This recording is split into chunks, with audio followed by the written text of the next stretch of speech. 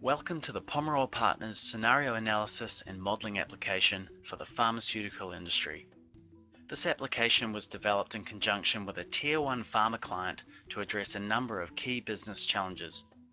Firstly, sales teams needed a clean and visually intuitive way to identify the current status and future potential of individual sales accounts.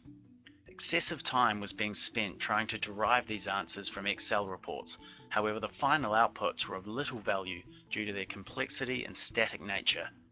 Secondly, the business users needed a tool to model both price and market share changes and forecast the impact of these changes on future revenue. The third and biggest challenge of all was a general inability to merge the necessary data sources required to deliver these much-needed insights.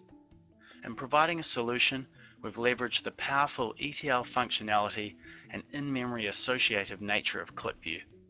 These two features let us toggle between our selections and reveal insights and relationships at the pace of business. So let's jump into the application and see how it works. With a website-inspired user interface, our pages and key selections are along the top and hierarchical selections within pop-outs on the left margin. We now need to select a time period for analysis, and this brings us to the dual calendar setup, which is an incredibly powerful feature unique to Pomerol Partners. The current calendar allows us to select a date or date range to filter the entire dataset by.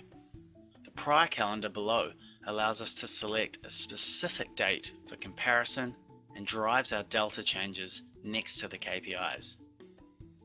The Boston Matrix chart is populated with bubbles representing all the current sales accounts. The size of the bubble indicates the amount of revenue generated from that client, and the shade of color allocates an account size tag to the particular account based on last year's sales. An account manager in this case has two main ways of generating more revenue: by increasing their patient numbers or by claiming more market share. And the chart below gives us a clear visual representation of these two opportunities. The y-axis is our potential patient indicator. This is a suggested level of demand assessed by taking the current number of patients and correlating this with the known incidence of the particular condition the relevant product is treating. A positive number here suggests potential for growth. A negative number suggests a more mature market. On the x-axis, we have the current market share for these individual accounts. We can see our large stable accounts congregated in this area. These accounts are mature and valuable, but have less potential for growth, and this suggests we should take a more defensive approach. We should look to maintain our business as opposed to chasing down new sales. The accounts congregated around this area contribute smaller revenue but have a positive indication for future growth.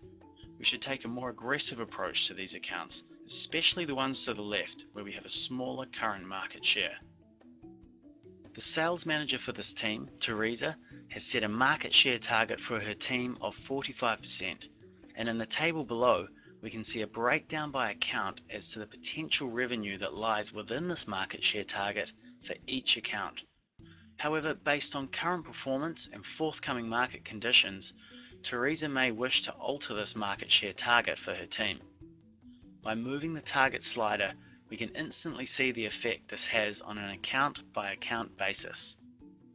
To take this even one step further, Teresa has the ability to model these changes for an individual sales rep. In planning sales strategy for Ellen's territory, we can select a single bucket of clients, set a specific target for this type of client, and work out exactly who to target first. In this case, they settle on a market share target of 50% and can instantly see that the Bart's Health account should be the first target. With market share targets in place for individual accounts, the sales planning can now move to modeling price adjustments. Let's look at another one of Teresa's sales reps and all the accounts that purchase product 3 through the NHS sales channel. Carl has identified potential growth amongst his grade C accounts, and with a good knowledge of his competition, he thinks he can gain an average 5% market share by dropping his price by 8% to beat his competitors. Carl can simulate movements and see the direct effect on his current accounts. He can instantly identify the accounts where this price reduction strategy may have the most benefit. With Qlik's associative functionality, sales reps can explore their data and begin to understand their markets like never before. From a high-level assessment right down to a small price movement for a single product on an individual account, clear and targeted sales strategy planning has never been so easy. So that's scenario analysis for pharmaceutical sales by Pomerol Partners. For more information or to request an on-site demo, click through the provided link to our website or head direct to the Qlik Market, where you can test drive and interact with this application for yourself.